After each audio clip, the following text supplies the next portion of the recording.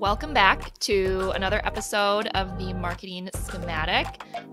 Today you have me, Ann Cotter, as usual, Chad Spotty. Hi, Chad. Hey, Ann. And our special guest is Andrea Yank, who this is not your first time on the podcast. I think you were our first or second guest, and you talked about Google Analytics 4, which was great. And you are kind of a just subject matter expert in all things digital. So welcome back, and thanks for being here.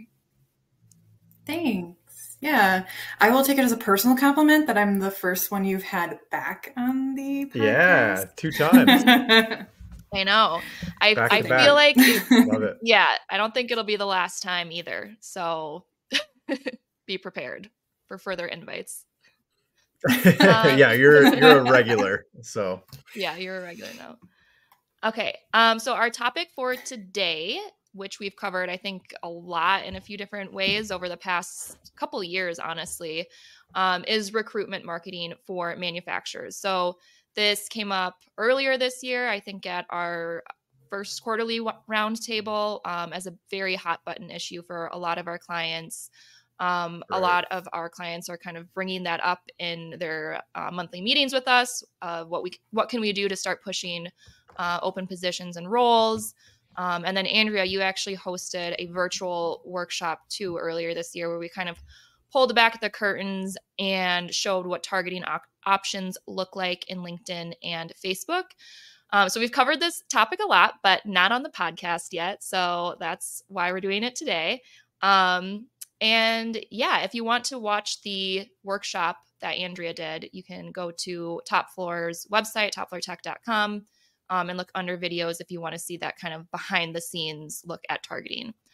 But yeah, that's kind of the topic for today, and I'm excited to discuss it again. I feel like we could continue the conversation forever around this. So it comes up. I almost want to say it comes up in every single new conversation or existing client conversation that I have. So it's a good one for sure. Yes. Yeah. Very, very timely. And definitely a hot topic.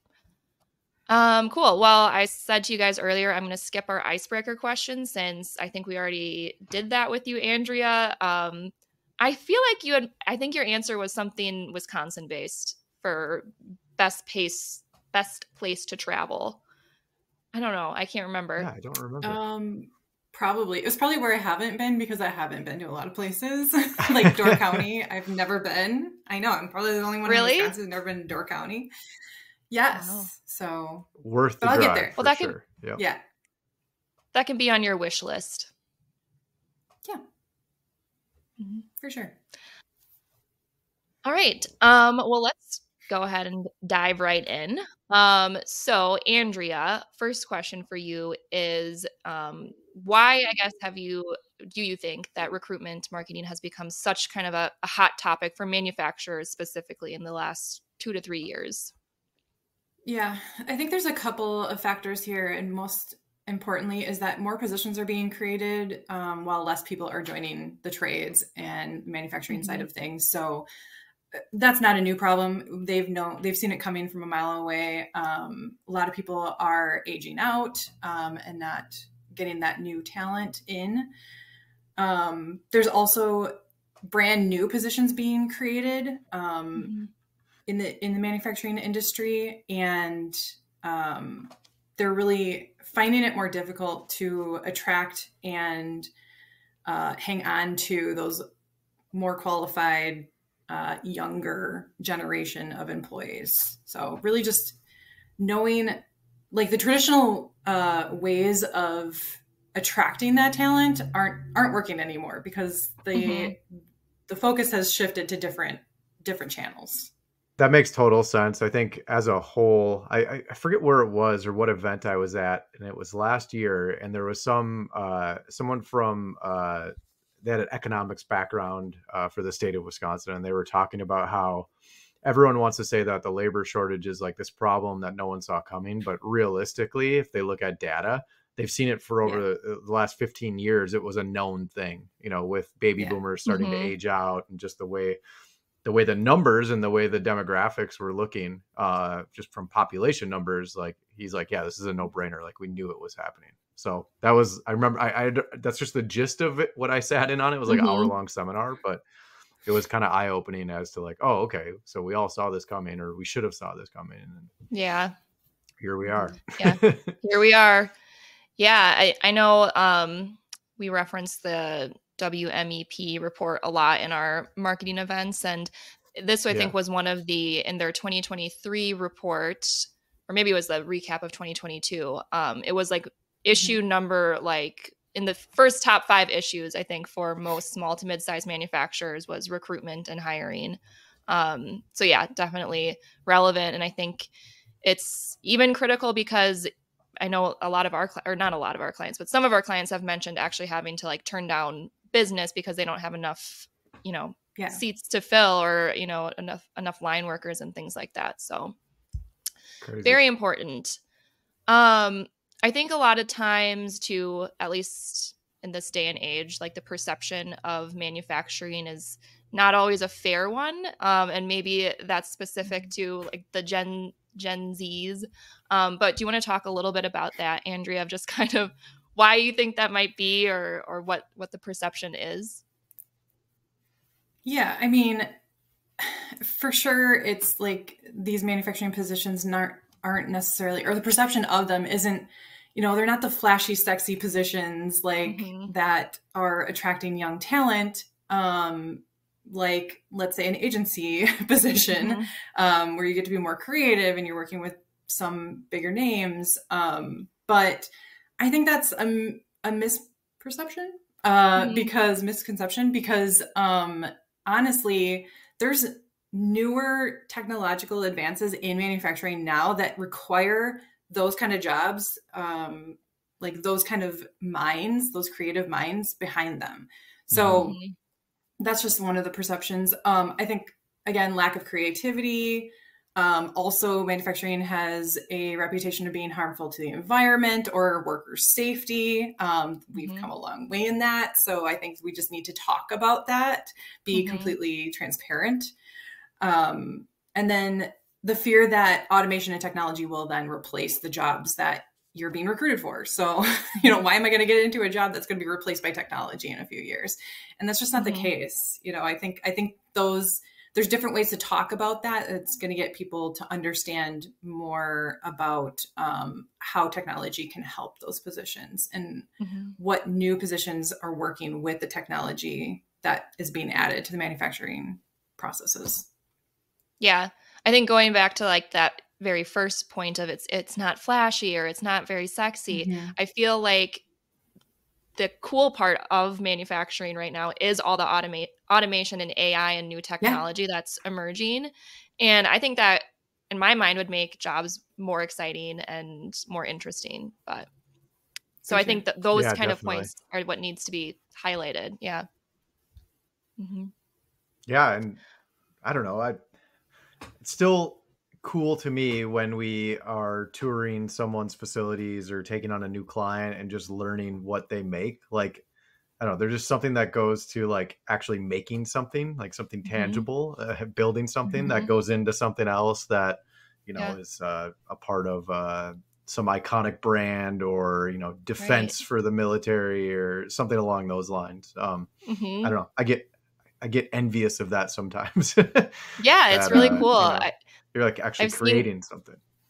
Yeah, I've seen clients where like the machines in like on the floor, on the shop floor, are like the size of like a house, and you can actually like walk through the entire machine, and it's just it's very cool, I think. So yeah. Yeah, I was at a neighborhood get together a couple of weeks ago, and a guy actually had boxes and boxes of these sweet potato kettle chips. Talking to him more and more, and he's the plant manager for a local manufacturing company that makes these chips, and we were talking about like how that process is and all that stuff. And it's just cool, you actually make something that people utilize or enjoy every day. Yeah, everything around you. It's cool. So why marketing then? I think when we think about recruitment, we immediately go to HR, and that it's kind of their job to hire and recruit. But kind of playing off those perceptions and things like that, why is it important for marketing, Andrea, to kind of get involved in the hiring process? Well, I think HR still plays a role, obviously, because they need Mm-hmm. to identify the need of the position, but then also like take the stance of like, what are we hearing from candidates who do eventually find us, or those that don't end up going with us versus Mm-hmm. another company, so that they can introduce the ideas behind the marketing. But then marketing, I feel like has a huge role to play in it, that they know the platforms and what will do well on them. So HR drives kind of the messaging, but then marketing finesses it and then puts it on the right channels. So whether that's combating negative perception, like going more with like technology is enhancing the work that we're doing and creating a safer, more productive environment, or improving the perception of the employer brand. So again, looking at like those platforms like Glassdoor, where that's your employer brand, and somebody from a marketing perspective needs to look at that and say, how do we look to potential candidates? Also helping just interested candidates find you. So, you know, where are people looking for this job? And it's not going to be in the traditional sense of like the newspapers it used to be. But you know, digitally, where are they looking and how can you get in front of them? So that's where marketing comes in. Like they are going to be like the where and like what are we, you know, what kind of messaging, but also HR needs to have that communication. It's like, here's what we're hearing, here's what we need to address, here's what we need to highlight. Like we're doing this awesome employee development program. Like, let's talk about that, because nobody's going to know that outside the company. Right. You know, what you said earlier on, Ann, is that, you know, we've ran into clients who have, you know, they have challenges with hiring people. So they're turning down business, or, you know, maybe putting a cap on their marketing budget because they can't bring on any new projects or new work.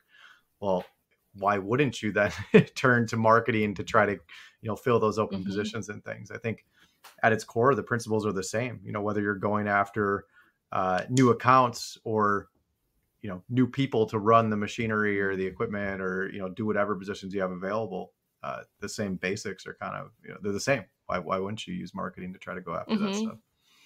Yep. Yeah. Instead of thinking of it as attracting your customer, you're just attracting your employees, future employees, essentially. Right. Exactly. Right. And then, you know, like you were saying, Andrea, with, you know, maybe promoting new things that, you know, culture type things within the company to try to fill positions, kind of has a residual effect then. And you're also promoting that out to the world from a, you know, like a traditional marketing standpoint. So, hey, you know, we're really serious about X, Y, and Z, this program we have for our internal, you know, staff about learning or that sort of stuff. Like that's going to benefit also on the other side of things to show a prospective client that, hey, this is what we take seriously, or this is how we do things from an employee standpoint. Yeah, that's a good point. I feel like even if you're like a potential like partner for a supplier, if employee culture is important to you, you're seeing that from this potential, you know, partner. You're like, yeah, we want to be a part of that because we also think like that with our employees. Exactly. And especially if you're comparing two, you know, you're comparing multiple companies to work with for the same, let's just say, project. That's our world. You know, everything's kind of project or that type of, like, you can compare them on price, you can compare them on kind of the deliverables and the end result, but also you're looking at, do I want to work with this person? Like, is this company a good fit for us culturally? Well, here you go. Now you're out there promoting to try to get new employees in. Well, that's going to have effect on that other marketing side of things. You're trying to get new business as well. Exactly. Yeah, definitely. I feel like people kind of gravitate towards LinkedIn as like the channel that is the correct one to use for kind of company culture, but also recruitment, hiring, self-promotion, things like that. I guess in your opinion, Andrea, I know this is like a very broad question, but is that really the best channel for recruitment? And why or why not? Yeah. Okay. So LinkedIn is definitely like the cleanest platform for posting jobs. Obviously, it has it's a place for you to actually put your job postings. It's not necessarily the best channel for every type of job, though. Think about like the people that you see actually having built out profiles on LinkedIn. You might not find your machine operators on LinkedIn. It's just not a priority for them to build that out, that profile out. So they're not looking there for those types of jobs. So you really just need to think about, where do people in this position frequent? And also, where would they be likely to look for this job? It also helps if your company already has a presence on the platform. So, even like every company should be on LinkedIn, I think, but maybe you're not on LinkedIn, but you do Facebook because you like to share things about, company events or employee events or, things like that. Then you're already established there and it doesn't look so shady, because there's a lot of shadiness going on in the recruiting world. So we have to be mindful of that too. But yeah, LinkedIn is very clean for posting jobs, but you're not necessarily going to fill every job on LinkedIn. It's sometimes your audience is going to be found elsewhere, Facebook, Instagram. Such a good point. As kind of an exercise, as prep for this, I just started searching for, I come from a family of tradespeople and kind of skilled laborers. So I just started looking for my brother, my dad, uncles, aunts, like anyone I could think of that was either in the trades or had like a machinist position or a skilled labor job. And not a single one of them has a LinkedIn profile. Like not a single one of them has probably ever even logged into LinkedIn. So I think that's a really good point. It really depends on the position you're trying to fill and the audience you're trying to go after. I think the other point too is, if, again, looking at a younger demographic, they might not even be on the job hunt. Like they might not even know about like the trades or manufacturing as a career path. So then you really have to look at like, what other platforms are they on that you can kind of get in front of them and introduce them to the idea, because they're definitely not going to LinkedIn looking for machinist positions, and they're probably not on LinkedIn at all, but they're on TikTok and Instagram and those kinds of things. So you kind of have to start looking at other channels as a possibility too. Yeah, that's a good point. I feel like there's a lot of entry-level positions in manufacturing that would fill the need of the people looking for their, entry-level jobs, but also get them interested in the industry. Because once they're in it and they're seeing all these other positions, like maybe someday they want to be a CNC operator. Like that's like, you didn't know how cool that was until you saw somebody else doing it. Like that's kind of playing the long game, but also fulfilling your need of those entry-level positions. So yeah. Yeah. Also, that list that you were adding, YouTube, Reddit, those are other channels that I know those people that I was talking about before are definitely on daily. Yeah. Yeah. Definitely. So how do you decide then, Andrea, which channels are kind of the best to use when? So when might you look at like Facebook, for example? I would think about, again, back to like where you want people to really find you. So if Facebook is really good for promoting that company culture posts about like employee events, like company events, people like Facebook is obviously the place where people want to share things. So if you're featuring like a quick video from your company event and it features people in it, they will share that, which then gets expanded to their followers or their friends. And then those people might expand it to their friends. And then that's how you build out this awesome post that you're showing your company culture through all people that are like the people that work at your company. It's super easy. So definitely like make sure that you're sharing those types of things on the right platform. So Facebook, again, really good for sharing content. Your current companies won't just share, they'll like and comment as well, obviously. But yeah, it'll expand to their networks and then their networks and their networks and so on. So definitely Facebook, if you have the content to share. LinkedIn, I just think that every company should really be on LinkedIn just to validate themselves as a company. But yeah. But it might not be somewhere that you advertise your positions, depending on what. At least not for maybe like trades roles, but I mean, most companies have a leadership team, executives, so they might be the ones on LinkedIn. Yeah. And some of the more senior members of the floor team too. You know, you could have operations managers that, you know, they have degrees that they want to post about, you know what I mean? Like some of those more educational backed or certified backed. So like if you are a certified welder, you might go on LinkedIn, even though that's not, you know, you wouldn't necessarily think about that as the platform that you are going to for that position, but you might still be on there. So why might it be then important to look, I guess, beyond LinkedIn towards like, would you ever consider, I guess, looking at platforms like TikTok or Instagram? That's a loaded question. I feel like I wouldn't have my first post on Instagram and TikTok be about hiring for sure. Like go explore those platforms, see if your company has a place on them first.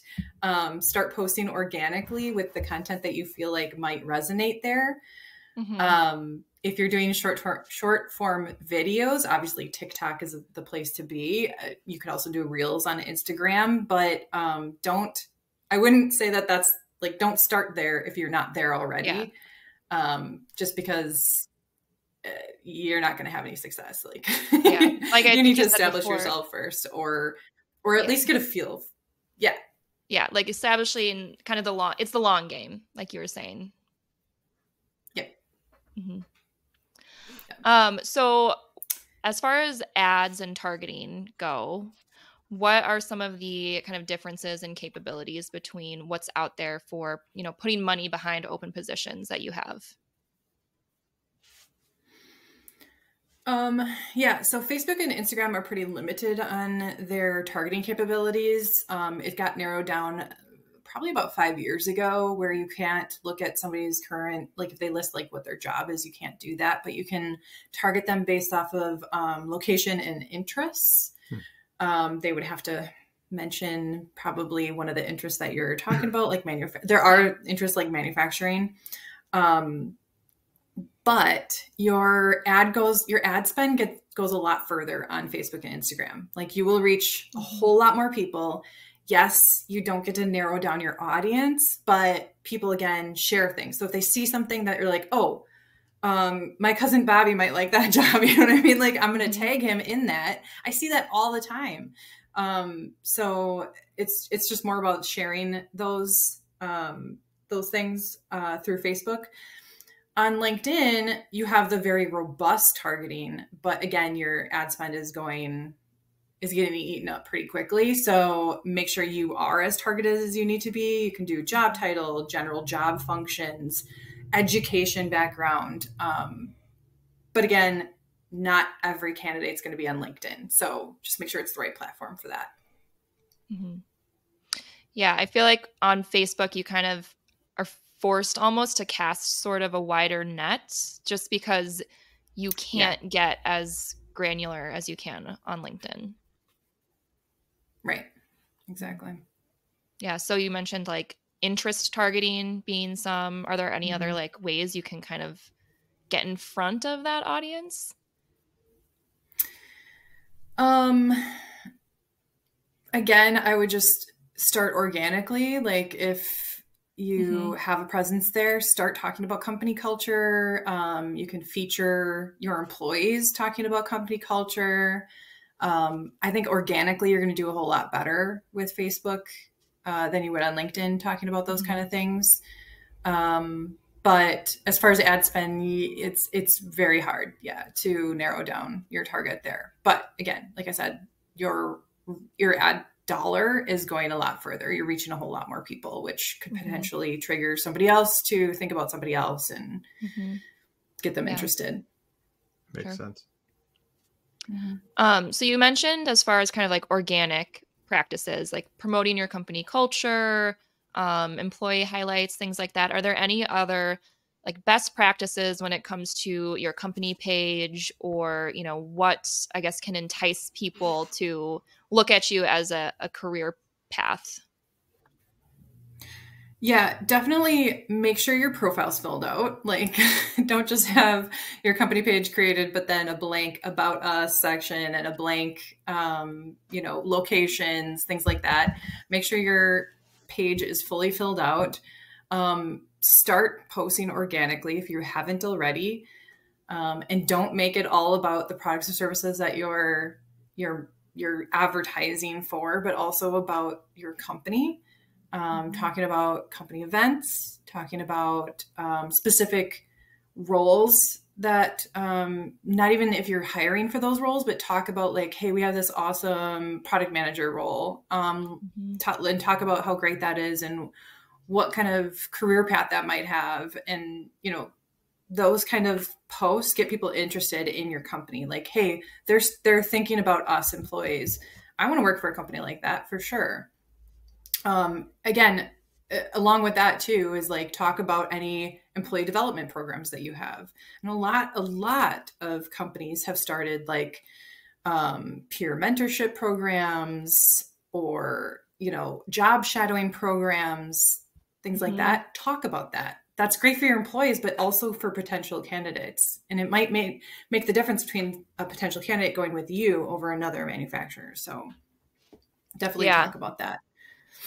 Yeah, that was, I think one of my questions was like just kind of beyond digital almost, like what other ideas you have for like what you can do to get in front of this younger demographic and expose them to manufacturing. So like, for example, you just mentioned like job shadowing, but maybe there's like internships or apprenticeships and things like that as well. Yeah. And even beyond that, you just made me think of when we're interviewing for some of our entry level, but later level positions. The one question that we always get asked now is, what are we doing in the community? Like, what's our community involvement? So if your company does that, and I know a lot of companies do, talk about that. Have a page for that on your website. Talk about what kind of events you do annually, what kind of programs you have for your employees to introduce new programs to get involved in. All that could have a place in your advertising. Makes sense. This is also, it's making me think of too, I think we've heard this a lot too from experts in this area, is like just using real employee photos too. Like, I think, so company events and volunteer events, like don't use stock images, like show the real faces. Please don't use stock images for company events. I want to see that. Like, hey, we had a chili cook-off this month, and it's just a stock photo. Or like, I feel like on like generic company events pages, you just have like, I don't know, I see what you're saying. Stuff like that, where you're just like, okay, none of you are real. It'd be pretty funny just to have Kevin photos from The Office. Yeah, that's exactly what came to mind, is like The Office pictures. Yeah, I guess I was thinking more of like your website, please don't do that. But also that's kind of another point I wanted to talk about, is like the importance of kind of consistency. So even if you choose one of these channels as like, this is how I'm going to get in front of this target demographic for the seats I'm trying to fill, that has to also translate to your website or other areas. So do you want to talk about, I guess, like best practices when it comes to that kind of thing? Yeah, definitely have a section. I would encourage that if you have the content, have the section in your website to talk about more than just like what your company does and the positions you have open. Because again, people are looking for that. And if other companies are already being upfront about that, you've already lost them. So just have a page that talks about culture, values, community involvement, any kind of employee development programs, like I said. Talk about any career fairs that you have up, internship programs that you offer, apprenticeships, things like that. make yourself as an employer well-rounded on your site. Yes, you can go out and like try to advocate on Glassdoor all you want, and you should be looking at what Glassdoor is saying about you. But if your own website you have the space on your own website to basically promote yourself as well. You might as well do it. Mm-hmm. Yeah. I know we've had some clients come to us looking to fill open positions, and I know we can do like all the targeting in the world and get really granular and have really good messaging in our ads. But if your website looks really bad, as like a prospective employee, I would just be like, oh no, never mind, forget it. So yeah. Yeah, especially if you're trying to attract the younger talent. You shouldn't have a website that looked like it was from the 90s. Like, yeah, right. Like they're going to be like, oh, okay. Like, yeah, definitely. Yeah. So last question then for you, Andrea, is thinking about examples of clients you've worked with. Have there been successful strategies? If you can kind of describe the context or scenarios or seats that they were trying to fill, like what did the tactics and approach look like for that? So one of our clients was looking to fill a position for an engineer, an engineering role. And the two options were Facebook or LinkedIn. We decided LinkedIn was probably the best place to go for that. You see a lot of engineers there having built their profiles and whatnot. We advertised talking about company benefits because that is something that they are very interested in, obviously. I think everyone is, but it was a good thing to highlight. But also we talked a little bit more about the role and the responsibilities within that role and what they would be involved in, which was a lot of like product development type of engineering. And I think that really made it seem more interesting. It's not just like another engineering role, you know what I mean? So that was the approach that we took there. They did end up filling that role and then we have reused actually that same ad a couple of times when they've had to expand their team or fill similar roles. So that was successful with that. The other client that we helped was somebody looking for machine operators. And we went the Facebook role or for Facebook route with that. Don't see a ton of machine operators with LinkedIn profiles. It just made more sense to target them on the Facebook side of things. Sure. And again, even though we have to cast that really wide net of interests, we were able to fill that role within a month for that particular client. Very cool. So it's just about getting in front of people with interests that might match up with that type of role. And then also it was people sharing that ad and saying, hey, you know, Joe, or hey, Samantha, like, I think you'd be interested in this. And cause like, it's more social like that on Facebook. Like people are sharing things and they're thinking about other people and they're commenting and liking and whatnot. So yeah. Awesome. Yeah. I think those are really good examples too of just the different approaches you can take depending on who that person is and where they're spending their time online. So, yep. Right. Yep. All right. Well, those are all the questions that I have today for you, Andrea. Thank you for joining again. Like I said, I know that you'll probably be back because I'll keep knocking on your door and asking for you to come back to the podcast. So fair warning. Yep. Thank you. Yep. And I know you'll say yes, of course. Yeah. Of course I will. Yeah. I'm a people pleaser. You don't have much of a choice either. But this is a lot of really good info.